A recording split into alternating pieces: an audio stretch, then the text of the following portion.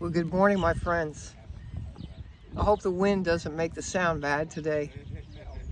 I left my little microphone in the car. Anyway, good morning. I'm coming to you from Apalachicola, Florida. Today I'm attending my niece's wedding. Niece by love, not by blood, but I known her since she was born, and her parents and I raised our kids together. So anyway, it's a beautiful day. We had a nice time last night at the rehearsal dinner, and it was quite lovely. Anyway, so this is where I am today, and I come to you again with Robert Henderson's 365 Prayers and Activations for Entering the Courts of Heaven. And today's March 16th, 2024. It's a beautiful day. It's cloudy here, but it's a beautiful day. So we're still talking about clothing. You know, we've been talking about clothing ourselves lately. And so he's been talking about that, right? So today the title is The Robes of Righteousness. And so the first scripture he refers to and writes out fully is from Isaiah 61 and 10. I mean, if you haven't read the book of Isaiah, you haven't read 61, man, it's awesome. Anyway, it's all awesome, but you know what I'm saying. So this is what it reads. I will greatly rejoice in the Lord. My soul shall be joyful in my God.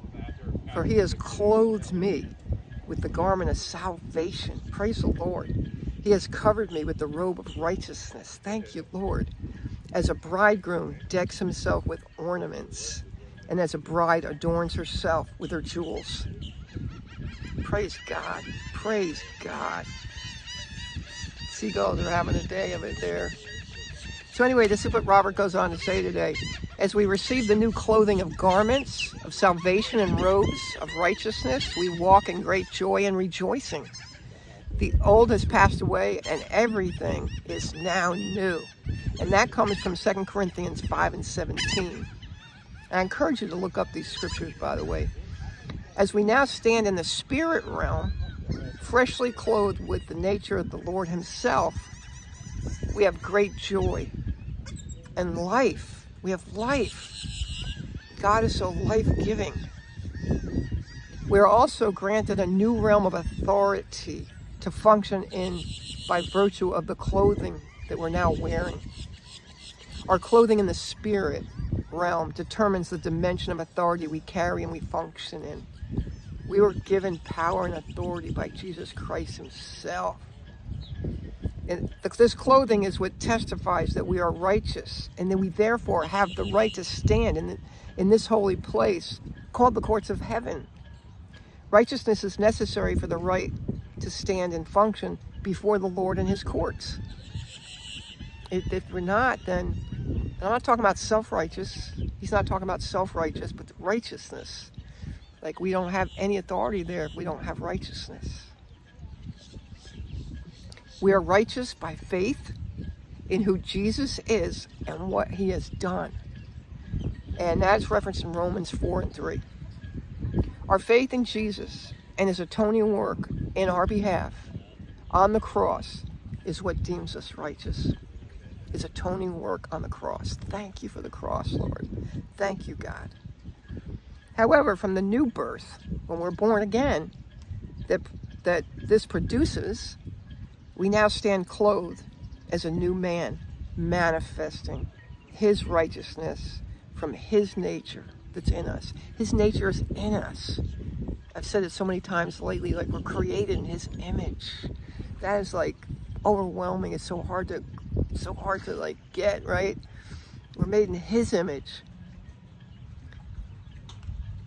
This righteousness grants us realms of authority to function from the courts of heaven, to defend ourselves against the enemy, that he'll grab anything to hold against you in the courts. Any openings that we allow in our lives that's not godly and that's not in obedience to the Lord God. He has these things. They're not rules, but we're in obedience to him and we do what his word says, then it's for our own good, right? It's for our own good.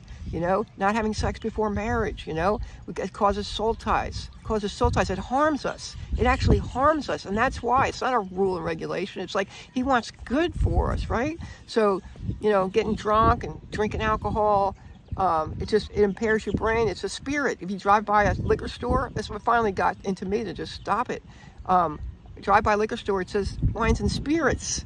I don't want any other spirit besides Holy Spirit and me.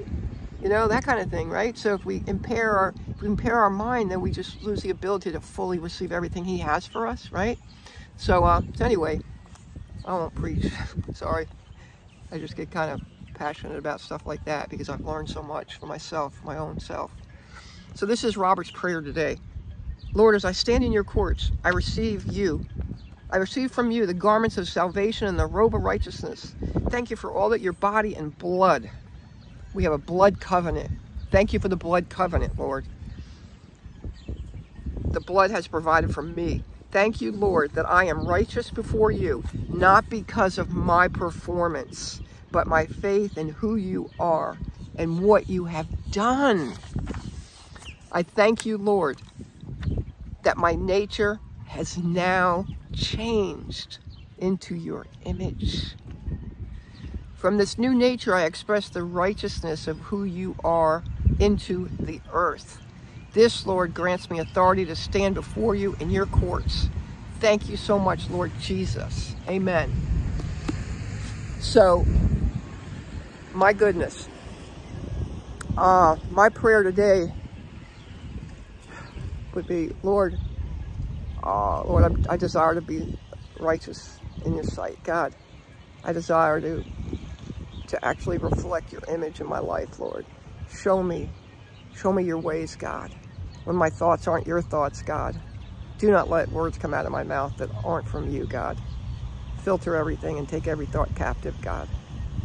Clothe us, God. Clothe us with the righteousness. And help us remain clothed and never take off the armor of God, as Ephesians 6 says. You clothe yourself with the armor of God. You never take it off. You leave it on. And I thank you, Lord, that's possible, God. And you've given us power and authority, God. Sword of the Spirit, which is the truth, God. We have so much. Helmet of salvation, breastplate of righteousness. God, we have those things. You've given them to us because we've received Jesus Christ as our Lord and Savior and follow him. So I thank you for this day, God. I pray, God, that you would just do a work in me today that was more than yesterday. And at the wedding I'm going to, Lord, too, I just pray that your love just shows in me in any way that anybody might need it, God. And I thank you for this day, God. I love you so much. I trust you. You're trustworthy. You are so worthy. You are holy and only you are holy. Bless you, Lord. Bless every single person that hears this. Here's your word today. In Jesus' name, amen. So I do pray that you're blessed today. I am definitely blessed today. I am blessed every day, no matter what's going on. I've been really sick lately, but now I'm well the last couple of days. I've got some things going on that need healing, and the Lord's going to heal it. But I have not lost my joy, and I am not taking my smile off my face. Somebody told me last night at the rehearsal dinner that I have a great smile. And I've been talking about smiles a lot lately. If you're smiling, it's really hard to be mad at somebody or have strife going on, right? Or unforgiveness. If you're smiling, you have love in you. If it's a real smile, right? If it's a real smile. So, I talked to somebody last night about smiles, and she said, well, yeah, when I'm on the phone with somebody that's giving me a really hard time or anything, I just smile, but it's like it's a gritting of teeth and smiling. But that's not the kind of smile I'm talking about. I'm talking about the smile that comes from your heart. In fact, the Lord has given me this thing. It's awesome that when I see somebody and I see their smile, if it's rich in love, I see like down into their heart right away, boom. And I tell people now that. I say, I love your smile. And you know what?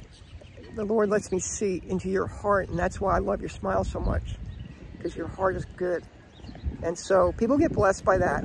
It's time for us to say things that we're thinking about people when we see people. Not bad things, nothing critical, no critical judgments, but you hold those back and you ask the Lord, it's Lord's judgment on people, okay? Not us, it's not our job for that. But when you see something pleasant, you see somebody that's dressed pretty and it looks really beautiful, you say to them, oh, you look really nice today, I love that outfit, or anything to encourage, to lift up, even if it's a stranger, especially if it's a stranger, right? Anyway, I'm gonna stop. It's kind of like preaching again, sorry. I love you, but you know, he loves you so much more.